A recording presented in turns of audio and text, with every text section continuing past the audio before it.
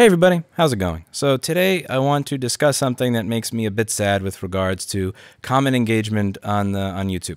Now, a few years ago I posted a video where I was aggravated that YouTube removed a feature that I used often. The normal comments feed on YouTube is not very good because all it does is show me new original comments, but it doesn't show me replies or notify me of replies to old comments. They used to have the ability for that with this little bell. When I clicked the bell, it would not only show me new comments, it would also show if you today left a comment on someone else's 4-year-old comment so that I could see it, I could get back involved in the discussion. Even if I wasn't going to reply, I could at least see that somebody responded with it and see what they had to say. They took away that feature and I wasn't able to do that anymore. However, as time has been going on, I'm realizing that the way I engage with the comment section and also with email in general is going to have to change a little bit just as a result of the reality of the amount of people watching at this point. So what do I mean by that? Well, let me just give you an idea.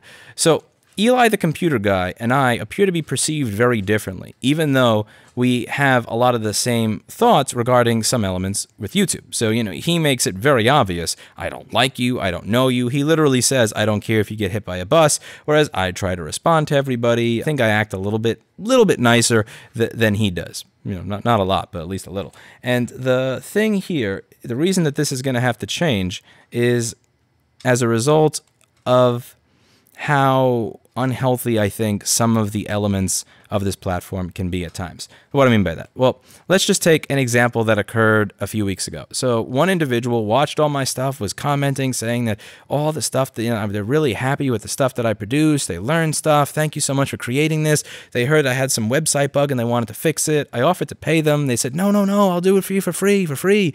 And I go, think fine. I was figuring I'd kind of like twist his arm into giving him $100 or something when he was done at least.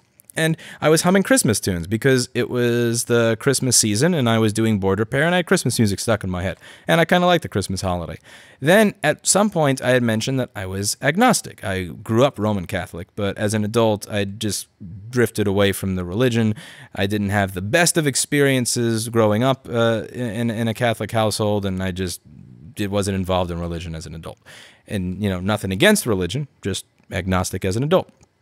I got a flurry of emails. I got a phone call at the store. I got a Fresh Desk ticket, comments all over the place going, I can't believe I ever thought I should help you. You're not who I thought you were at all. Blah, blah. I deleted the stuff, so I can't read it exactly. But it was a lot of hate and vitriol and garbage about how I should not be even remotely involved in Christmas, and how dare you have the decorations or sing the songs if you're not involved with the Lord Jesus Christ, and blah. And I was just like, really? Really? I mean, somebody who claims they watch everything I do and they love me, this, that, and the other. One thing is different from what they thought. And now he's saying, I delete that stuff I did for your website. I don't want you to have it on there. Now, the way that this differs from a more traditional professional relationship is if I pay a web designer $500 to fix that bug, and they fix the bug, and then they realize that I'm agnostic, or they realize that I said, consider Larry Sharpe for governor, or anything like that, and they disagree with me on that kind of personal viewpoint, I don't think it's going to be that way. Now, maybe if I said something absolutely god-awful, hateful, despicable, maybe they would say, you know what, I'm going to choose freedom of association not to work with you. But on the all, if I hum Christmas tunes and I'm agnostic, I don't think they're going to care. But this is something that I have to think about when it comes to people who are offering things for free or contacting me in certain ways. Let's give a couple of more examples. So there was one individual that had emailed me after commenting. There was a comment that had a kind of a fresh amount of hate in it and vitriol that I thought was a bit beyond the mark. There were some critical points that were really good that I engaged with.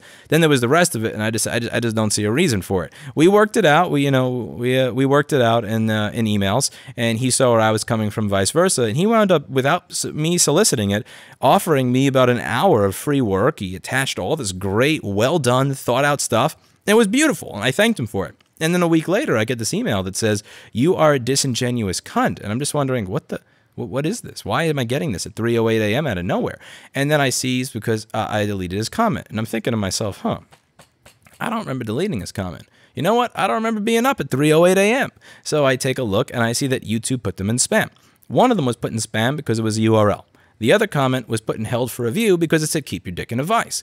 Now, in the mechanical engineering, electronics community, mechanical community, keep your dick in a vice is a compliment. It's a greeting, but it's positive. Keep your dick in a vice is a positive thing from Mr. AVE, who I respect and many in the community respect. But YouTube doesn't see it that way.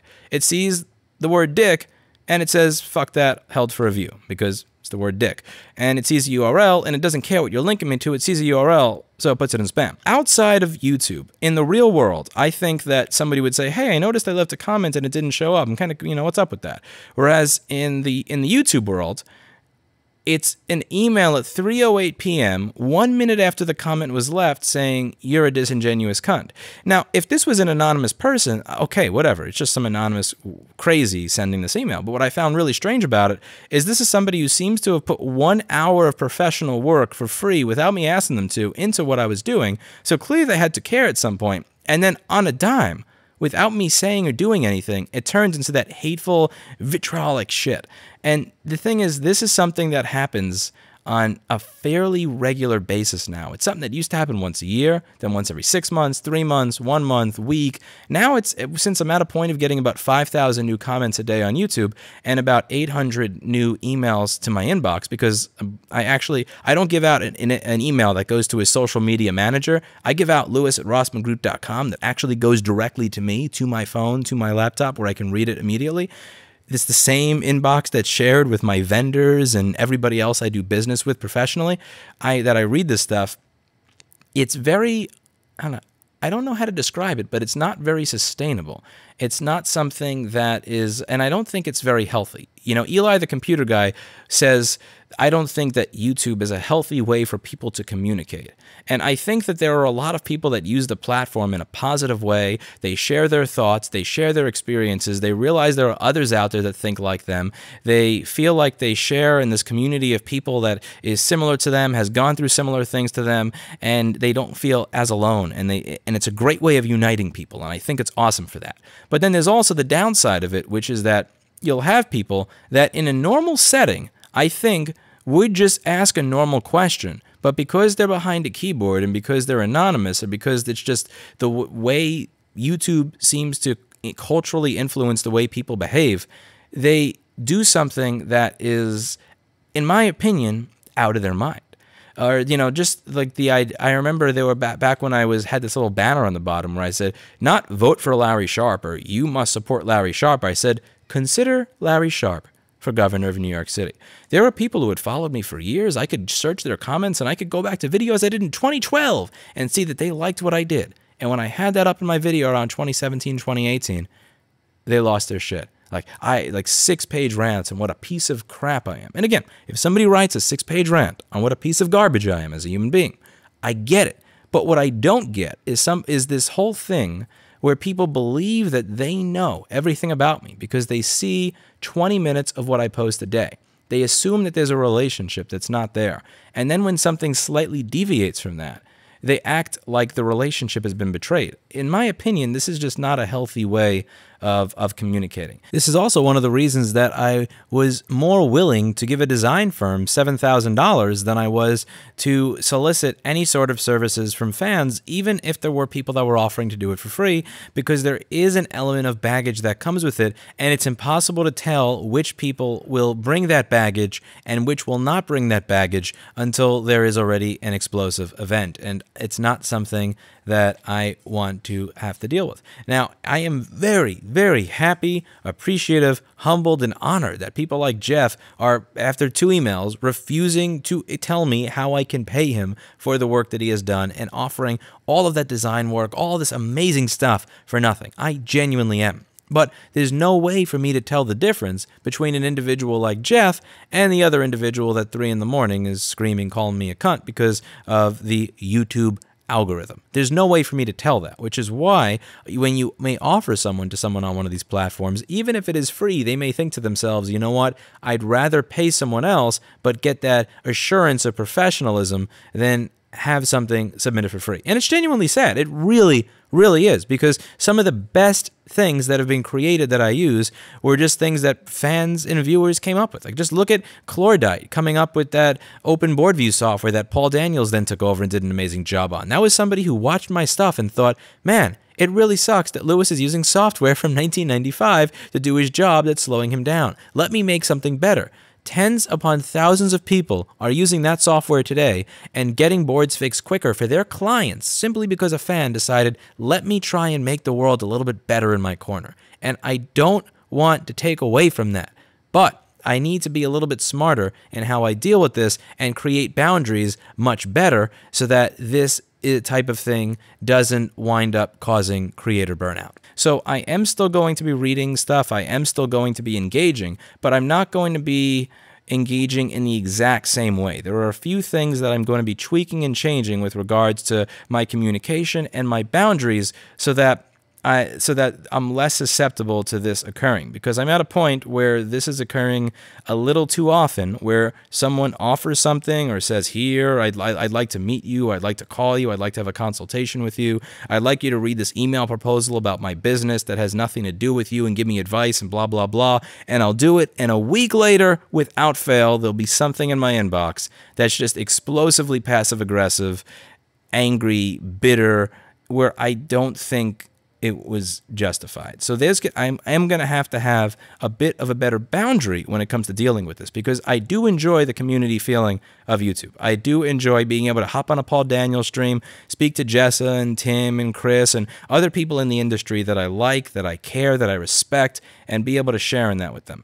But I need to be able to cut out the other elements of this so that I don't become burned out, because there are people on YouTube that do get burned out, and I completely understand and respect why they get burned out if they don't come up with a better strategy for how they deal with these moments.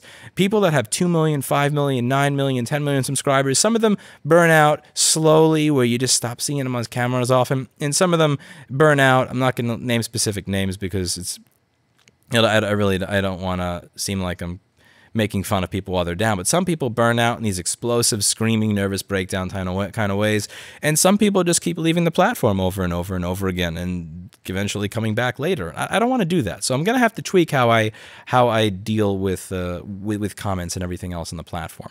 And it's also becoming more difficult for me due to the number of comments, but also due to YouTube's own system. So I'm at a point of getting about 5,000 new comments a day on this platform, like 5,000 comments a day, and about 800 emails in my inbox, because I made lewis@rossmangroup.com public. Hell, if my name was spelled with one N instead of two N's, it'd probably be 1,600 emails a day. I could bet, from all the damn typos. People will do all sorts of stuff to get comments to show up that shouldn't. So they'll be saying racial slurs or ethnic slurs, religious slurs, or just making fun of disabled people, and then they know they're saying crap they're not supposed to be saying, so they'll use a 1 instead of an I, or that little line instead of an I that's above the enter key, or a Q instead of an O, and all this kind of crap. So that stuff that shouldn't make it in makes it in. And then there'll be stuff that gets tossed in the held for review bin that genuinely doesn't belong there. So one example is every single effing comment on my YouTube fan versus $7,000 design firm video has gone to held for review.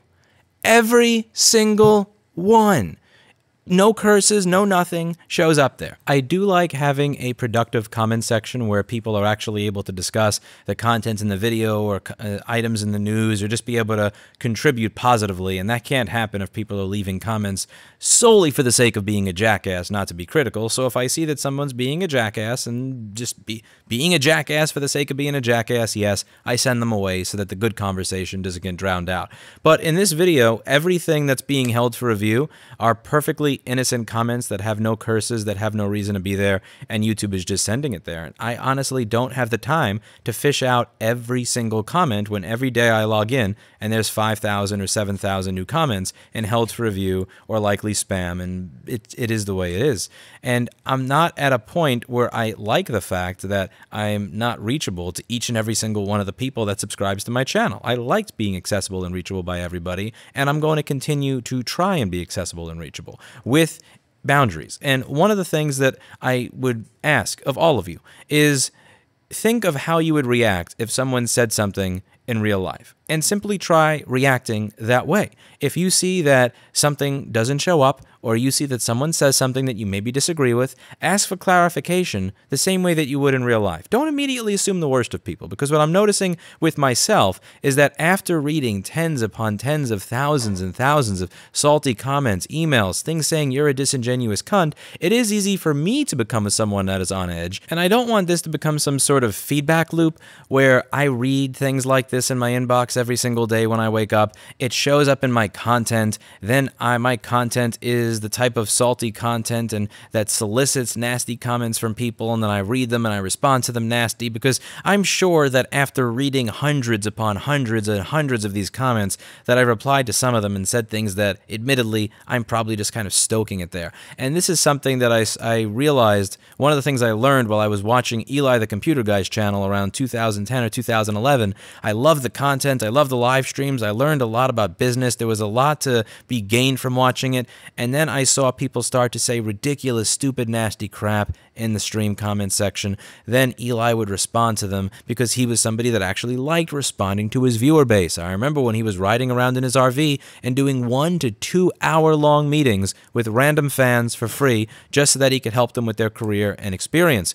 And he would respond to them, and then he would respond to the nasty stuff. He would become a little bit nasty in how he responded to the nasty stuff. That would solicit more nasty comments, and it became this feedback loop that I believe hurt the community that was watching the content. And it's not something that I want to see happen here. But at the same time, I do want to maintain the type of community where if somebody emails lewis@rossmangroup.com or leaves an interesting comment, it actually gets read. It shows up, and I'm able to go through this system and read them. But this can only occur if we both take a good faith approach to not assuming the worst of each other right off the bat.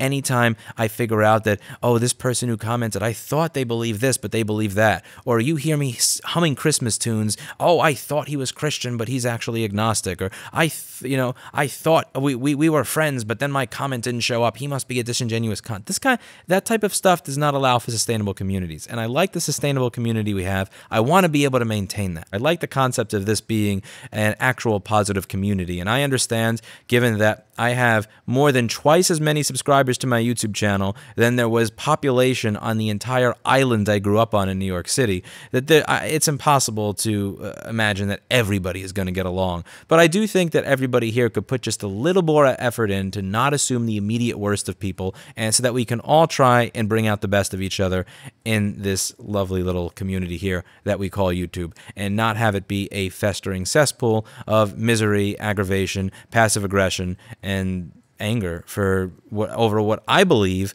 are fairly trivial issues. I am going to put an effort on my end to do better, and I would politely ask that those of you who have been involved in any of these types of spats would also put an effort to do better as well. Not just when it comes to dealing with me, but anybody on this platform. That's it for today, and as always, I hope you learned something, and I look forward to reading your comments and emails on my next video.